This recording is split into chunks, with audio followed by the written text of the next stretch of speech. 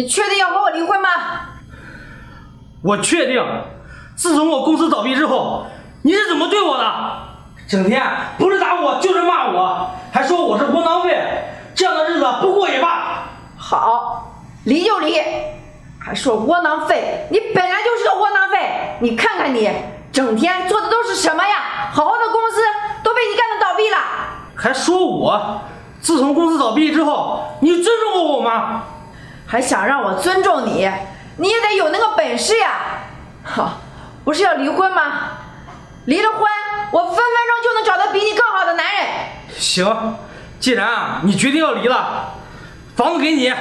房子？谁稀罕这个破房子呀？我要钱。行，你要多少？你放心，也不多，只要100万，1分都不能少。100万？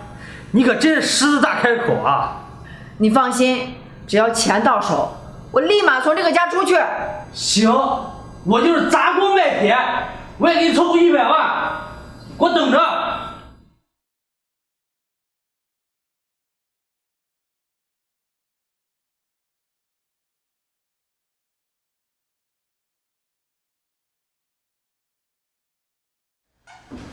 陈小七，陈小七，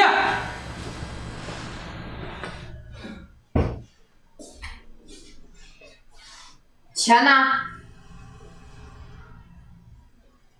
小辉，你想糊弄谁呢？这能有100万？这只是现金，这里啊有8万，剩下的都在这张卡里。行啊，小辉，这没想到你公司都倒闭了，竟然还能搞到这么多钱。我把车卖了，为了就是凑够100万，让你给我滚蛋！我管你是怎么弄到的钱，不过现在钱已经到手了，我现在就走，不用你赶我。啊，对了，密码是多少？密码是你的生日。走了。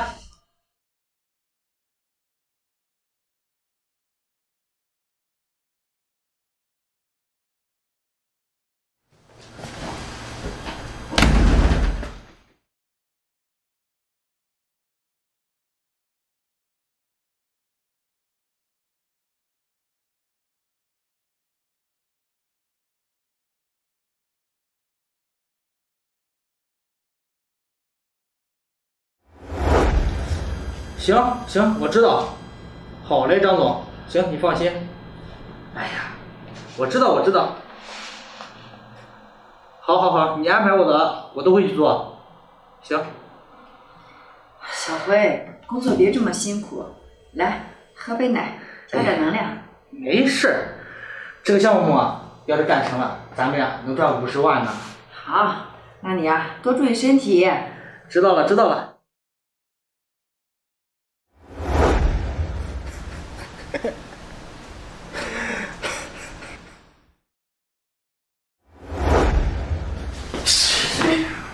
小辉，你说说你，这公司倒闭以后，你整天没日没夜的在外面喝酒，也不知道着家，你说你现在怎么办呀？怎么办？我能怎么办？公司都快倒闭了，我有什么办法呀？小辉，以前你可不是这样的呀，现在倒闭以后，你怎么这么窝囊呀？窝囊就窝囊。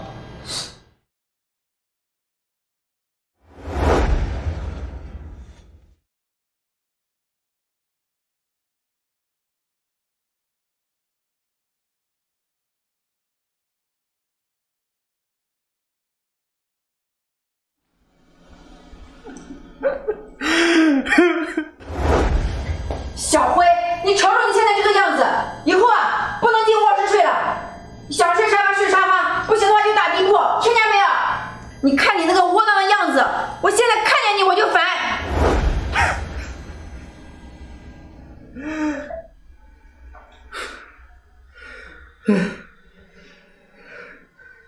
不行，我要振作起来！我不是窝囊废，我不是。陈小七，我一定要让你后悔。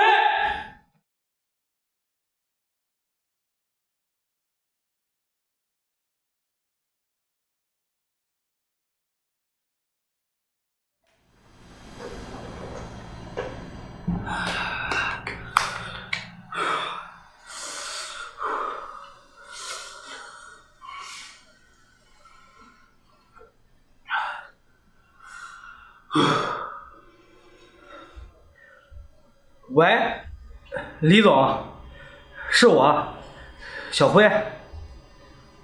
啊，我不是说借钱，我就是李总，李总。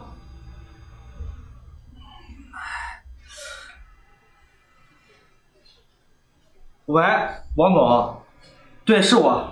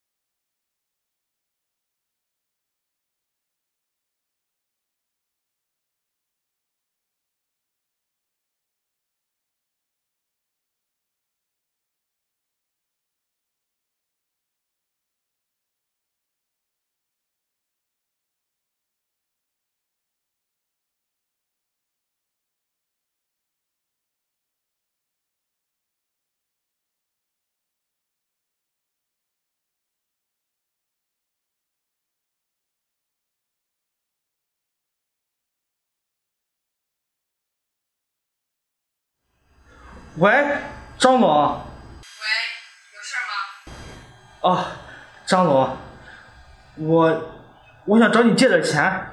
你看我现在公司啊，资金周转不开，我想。那你现在有空吗？有，张总有空。那你现在来我公司一趟吧。行行行，我马上就到。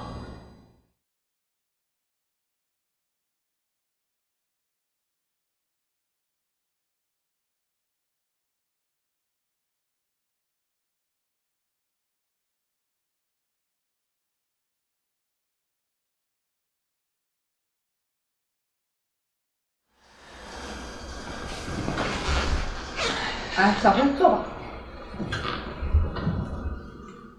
张总，我这公司实在是运转不下去了。如果不是这样，我也不敢打电话麻烦你。你看，你能不能借我点钱？你的公司啊，我也听说了。你呢，准备借多少？张总，我想借200万。跟你说实话吧，我们的资金呢都在货上，目前也没有那么多的周转资金。张总，你一定要帮帮我，我这实在是没有办法了。要不然这样，这次你借我的钱，等我挣钱了，我还给你，而且这200万我也算你入股，你看怎么样？算我入股？对，张总，这200万我算你入股，以后啊每年你都拿到分红。哎，分红？那能分多少啊30%，你看怎么样？啊，那你容我考虑一天吧。那行，张总，我等你消息。行。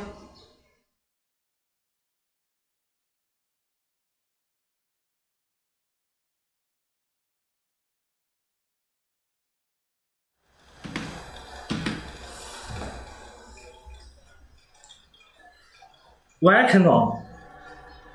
对。哦，你那批货我看了，那个质量也不错，利润啊也挺可观的，估计啊能挣个100多万。行，你放心，我这边啊等会儿让小李啊给他开个绿色通道。行行行，哎呀，陈总，你安排的事儿我都记在身上，你放心，陈总，我办事儿。啊，行行行，没事儿，好嘞。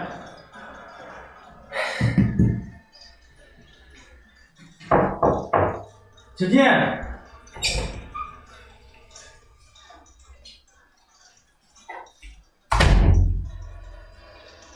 小李啊，我正准备给你打电话呢，等会儿啊，给陈总啊开个绿色通道，别忘。怎么是你呀？就是我，小辉。你现在公司做的挺不错的。小七，公司做的好与坏还跟你有关系了吗？咱们都已经离婚了，你还来干什么？小辉，其实我今天来是想找你帮忙的。前段时间在医院里，我查出来得了乳腺癌，我现在手里也没钱看病，所以我听说你公司做得很好，就来找你了。行了，少说两句吧。你得什么病，那也是你的报应。我记得当初可是给了你100万，100万，这才2年，你就花光了。小辉，我实话告诉你吧，其实当年是我隐瞒了你。你隐瞒我？你能隐瞒我什么呀？小辉，你先别着急，听我慢慢跟你说。其实，当年我之所以选择跟你闹离婚，是看你啊，公司倒闭了，在家一直懒散落魄。我跟你离婚就是为了激发你的上进心。还有，当初离婚的时候你给我的那100万，我后来给了张总。张总给你投资的那200万，有我给的100万，是我求着张总来帮你的。你怎么知道张总？小七，难道你说的都是真的？对，千真万确。你要是不信的话，可以打电话和张总确认一下。小七，你说这事你当面跟我说不就行了吗？你怎么还去求张总啊？当初因为公司倒闭，你整天颓废，当时我怎么劝你，你都听不进去。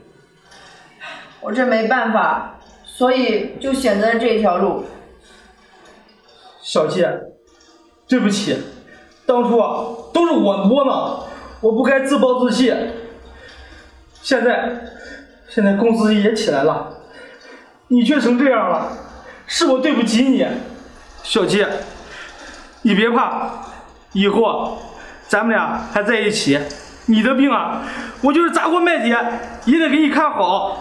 以前啊都是我误会你了，你刚来的时候我也不该这么说你。